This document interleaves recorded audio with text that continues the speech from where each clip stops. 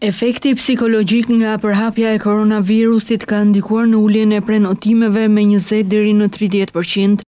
Zak Topuzi, Kreu i shoqatës së hoteleri-turizmit, deklaron se impakti tashmë është ndjerë edhe në vendin ton, e lidhur kjo sidomos me përhapjen e koronavirusit në Itali, ndërsa me shqetësim shihet edhe anulimi e evenimenteve të rëndësishme, siç ishte panairi ndërkombëtar i turizmit që do të mbahej në Berlin.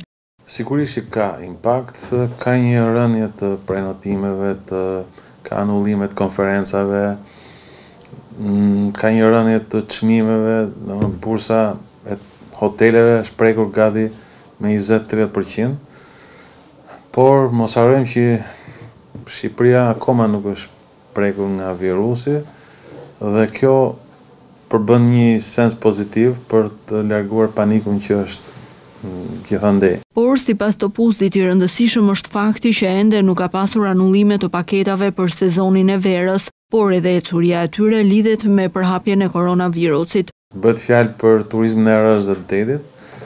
Partnerët ndërkombëtar janë treguar të kujdesshëm për momentin, po ndjekin hap pas hapi zhvillimet rajonale. Ka një stagnacion, por e rëndësishme është që nuk ka anullime.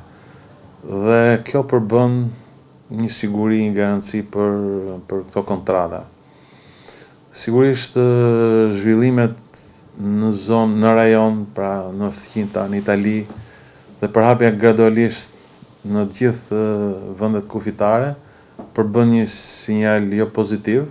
Sipas vlerësimeve të organizatave ndërkombëtare financiare, përhapja e koronavirusit do të ulë nivelin e rritjes ekonomike në rang botëror dhe kjo lidhet direkt me dëmin që po i shkaktohet industrisë së turizmit.